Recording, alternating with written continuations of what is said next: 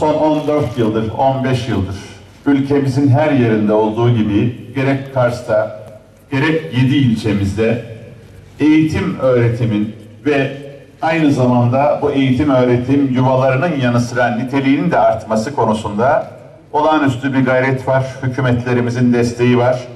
Bu konuda dünden bugüne bütün hükümetlerimize teşekkür ediyoruz. Bu eğitim öğretim yuvamızın öncelikle ülkemize, ilimize, ilçemize, öğretmenlerimiz başta olmak üzere öğrencilerimize hayırlı uğurlu olmasını temenni ediyorum.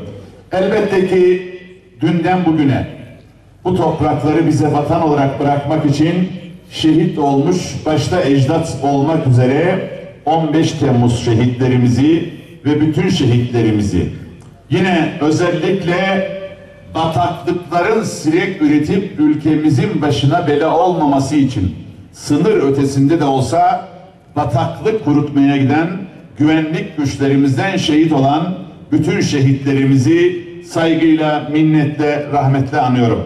O bölgede mücadele eden güvenlik güçlerimize ve ister dahilde ister hariçte güvenlik güçlerimizin hepsine başarılar, kolaylıklar diliyorum.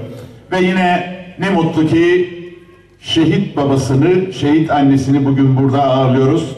Onların ellerinden öpüyoruz. Onlar gerçekten Peygamber Efendimiz'e komşuluk mertebesine erişmiş bir evlat yetiştirdiler ve o evladın annesi babası olarak elbette ki bizim başımızın üstünde yerleri var. Bizim başımızın tacı onlar. Allah onlardan ve diğer bütün şehit ailelerinden razı olsun diyorum.